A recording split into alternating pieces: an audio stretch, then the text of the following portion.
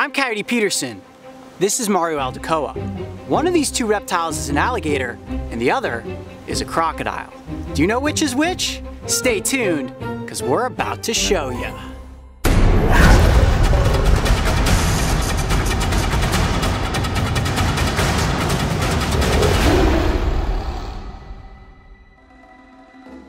Welcome back, everyone. Okay, so what I have in my hands right here, this is the American alligator. And what I have in my hands is the American crocodile. And right now we're in South Florida. And what's really awesome about this location is that this is the only place in the world where these two reptiles' territories overlap. However, catching these two animals was far easier said than done. Let's take a look at last night's catches. There's something right here.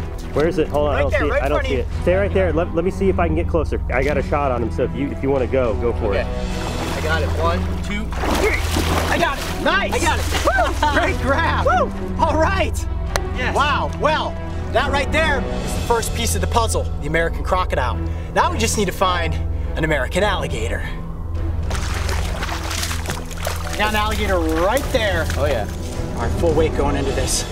This is one of those things, you don't think about it, you just do it. Ready? Yep. 1, 2. Got him. Got him. Woo! Woo! Just barely got right behind his neck. Watch your fingers. Here we go. Bringing him up. Wow! Yeah. There it is. All right, now we got to get the American crocodile up close with this American alligator. Oh man, this is awesome. Look at those teeth. Man, those are some pretty epic catches last night, weren't they? Yeah, I mean, how cool was it to catch an alligator and a crocodile in the same night? Certainly a first for me. Now, this is great because it's giving us the opportunity to answer a question that a lot of people write in and ask me. Sure, they also ask you, what's the difference between an alligator and a crocodile? Most people look at a reptile like this and think, oh, it's one and the same, but not really. Once you get them up next to each other, you can really see that they're pretty different looking. Now, obviously these are both reptiles, both crocodilians, and both have been on the planet for what, over 200 million years? Oh yeah, absolutely. Their lineage is prehistoric. So we're pretty much looking at dinosaurs here. Oh yeah. All right, so first let's look at the differences in snout structure, because this is probably a really easy way to identify these animals in the wild, correct? Yeah, that's how I identify them. It's very easy. Crocodiles have a pointed, narrow snout. Alligators have a broad, round snout. Yeah, look how broad that snout is, and that has to do with the type of food that they're eating. Absolutely, yeah. Crocodiles are more coastal habitats, so they're gonna be eating fish, and they want skinnier jaws to potentially thrash around and grab the fish. Right, and I can see that with the tooth structure. Those look like little shears. I look at the alligator, and of course we know that alligators are opportunistic. Raccoons, deer, pretty much anything that comes across these jaws, and they have big, broad jaws for crushing their food, pretty much. They crush and swallow things whole.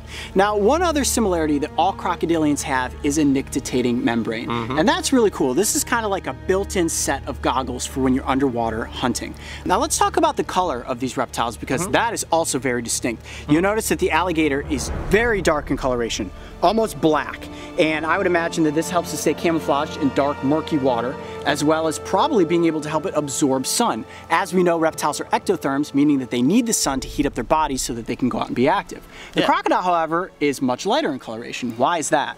Because of its environment. So these guys live in coastal habitats, and they're gonna blend in right with the sand.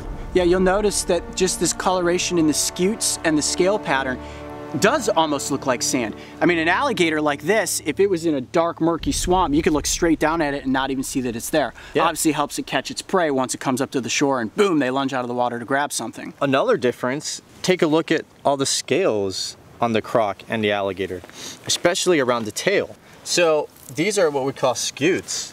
And if you see, the crocodile has really pronounced scutes. They're longer. The alligator has shorter ones. And those scutes help them propel better through the water. Yeah, you can see that the alligator's tail is much more knobby in design, whereas the crocodile's tail, how about that for an explosion of power? Yeah, you really need to keep your hands locked on the neck of the alligator and its jaws so that he doesn't get my fingers in his mouth. But you could maybe see right there just how their tail can quickly whip around, and that is all muscle. This kind of leads to a really common question I get as well, and that is in their temperament. Crocodiles tend to have a very bad reputation. They are considered more dangerous than alligators. But that's not true here in Florida at all. American crocs are actually really shy animals. Alligators are a little bit more bold here in Florida because they're more common, and sometimes they're found in more residential areas. Right, so they're kind of accustomed to being around humans. But even still, in both of these instances, these animals are not out there looking to actually eat humans. Oftentimes, I know when it's an alligator attack, it's mistaken identity. Somebody that's swimming in the water, dark water specifically, you're thrashing around, you're going to seem like a wounded animal or a fish, and as an opportunistic feeder, and the alligator's going to go after you. Correct. Now, aside from the physical differences between these two crocodilians, there is something that you need to know that you can't physically see. The American crocodile is actually considered endangered here in South Florida, while the American alligator is just protected. Far more likely to come across one of these beasts than you are a crocodile. If you're out there in the wild and you see a slender snout, consider yourself lucky because it's probably a once in a lifetime. I'm Coyote Peterson. Be brave. Stay wild.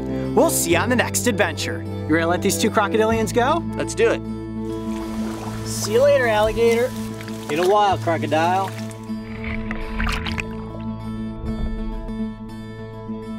If you thought that was a cool comparison, check out the differences between the alligator snapping turtle and the common snapping turtle. And don't forget, subscribe to join me and the crew on this season of Breaking Trail.